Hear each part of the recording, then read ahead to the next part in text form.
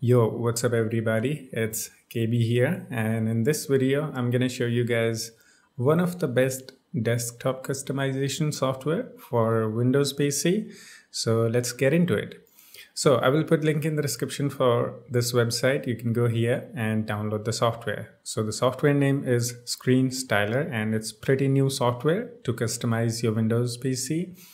And yeah, once you're here, just click on download button and it will actually take you to the mega files, and here you can download the software. It's almost like 118 megabyte. Just download it, install it just like you install the other programs, and then open the program just like this and give it a name. Maybe I'm just gonna give myself KB, and after that this is how it's gonna look. And you can actually click on learn the basic and you will learn how to use this software if you don't want to watch this video. Okay, and but I'm gonna walk you through how to use this anyway. Okay, so here we have the create a new style option.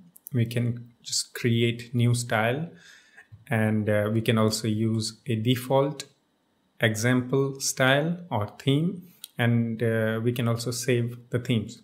We can make different types of themes, different types of styles. You'll understand once we get into it. So let's begin. So it says here, click here to begin. So just click on that, and this is the example style, and you can actually use this. And there is a deer which will actually assist you how to use this. Okay. And you can click on hide, and this is how the desktop will look if you apply this theme right now.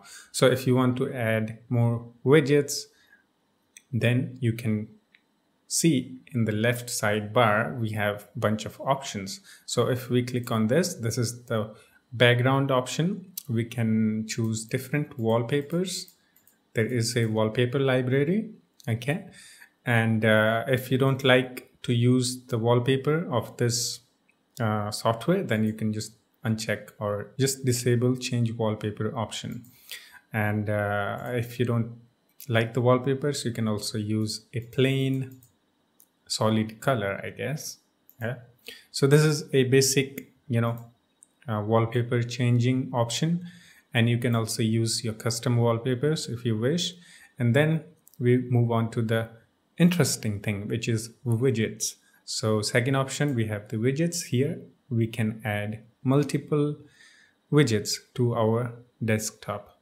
So we have time, clock, okay, and day, and we have some other widgets too.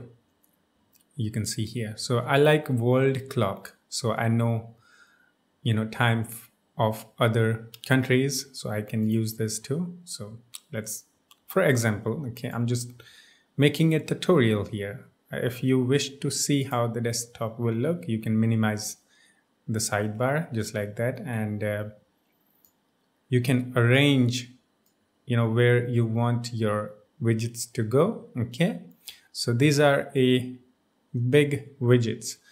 Okay, there are many. You can go and find the widgets that you like. So, and second one, we have the grid widgets, which will look like iOS style widgets. You can see at the right side, you can click on one of these and you can add them. Just click on it and you can see this is the battery status.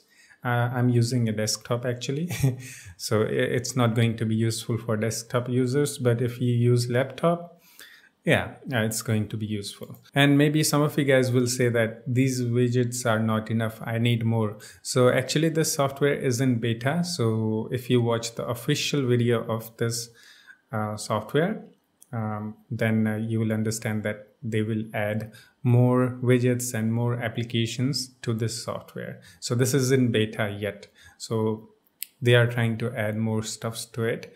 So yeah, in future we will get lots of widgets. So for now, these are the widgets we have, and we can also customize the widgets, how they look. We can change the color of the widgets background.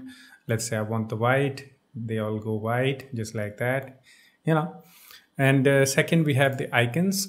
We can add the icons. Let's say I want to add a Chrome icon somewhere here. So let's go. You see, Chrome is there now. So we have another option for the app icons. We have to grid, which means it will go inside the grid. To dock, it will go into the dock. We will talk about the dock because next one is dock. And anywhere I can drop the widget anywhere. Like it's gonna be big, huge, and I can have that anywhere we want. Okay, and we can also add custom icons. If there is an application that is not listed here in the app icons, then you can use your custom icon and link to that software and it will work. So it's pretty cool. So now let's talk about dock. So it is actually a custom version of the Rocket dock and it will look very good. Once you enable it, you can see this is how it looks. We can go and give it a white background, maybe transparency. Yeah, just like that. I'm gonna go black, then it will go all full transparent and it is cool. I'll show you the animations.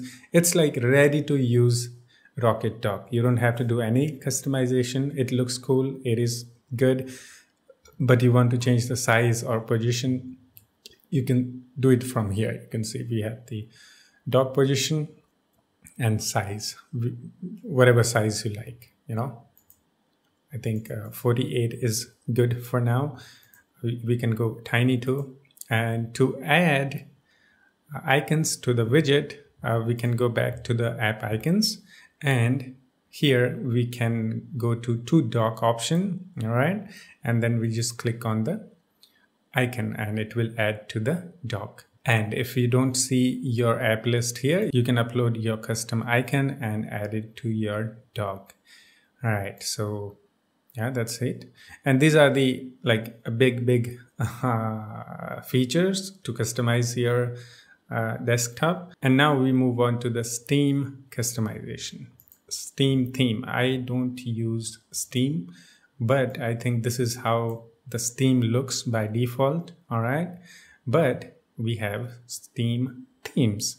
If you use Steam, you play lots of Steam games, then you can customize. You can give different theme to your Steam. So you can see we have this. I don't have Steam, but I can still preview. Oh, look at this. The red, and I think this is the Deadpool. Looks cool. Yeah, you can customize the Steam too. And yeah, that's it. And after that, we have the options, settings, and here we can do a lot of changes to this software. And if you want to save your style that you just created, let's say for example this, you can go to the metadata and give a name like maybe KB TUT tutorial. Oh, I can't have a space. Okay, I'm just gonna leave it as KB and I can save this. Once you have given the name to your theme, you can click on this save icon, all right, and it will say saved locally, all right, and then I can also export this just like that, and I can give this theme to other people, to my friend or anyone. If you have any friends, like yeah, you can give your custom theme to your friend. And then to apply this, click on this green icon. There are no available skin set. Okay, so you won't get any errors, but I forgot to mention one more thing, that if you don't have Rainmeter installed, it will not work. So make sure that you have Rainmeter installed, and I'm sure you know about Rainmeter. Rainmeter is also a desktop customization software. You can add lots of widgets and all that. So it's basically works with Rainmeter. So basically this software is a combination of different softwares like Rocket Dock, Rainmeter, a Steam theme, you know, you got the idea. It's a combination of different software. So it's an all-in-one desktop customization software. So make sure that you have Rainmeter installed, and after that click on install, just like that. And now if you check your desktop by minimizing it, you will see all the things we have done here are here.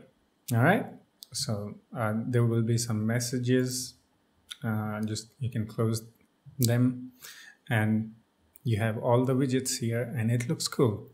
Okay, this is just an example. I just did a tutorial, but I can make my desktop look even cooler if I take time.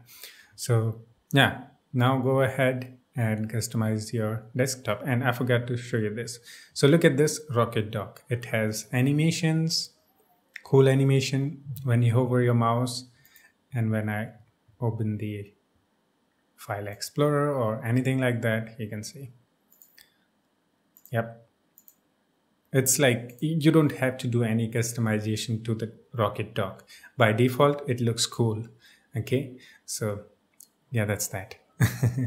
So yeah, that's it. Hope you enjoyed it. To go back to the home screen of the software, just click on Start, and here you will see your style. So you can see this is your style. And let's say you want to make a new style. Just click on Create a New Style, and it will say something like this. Yeah, my style is already saved. I can click on OK or cancel, something like that. And here we have the new fresh environment to work with. So we can delete all of these, and we can start working on new theming style, and we can save that with a different name. And yeah, we can have multiple styles. You get the idea. And if you want to learn the basics, you don't like my videos, then click on this, learn the basics, and play the video just like that. And I actually watched the video too. Yeah. So yeah, this is the official video for this, and you can watch this and have fun. Yeah, that's it. Hope you enjoyed this video. And if you make any cool styles, you can do the comment, and yeah, maybe I'll use your style.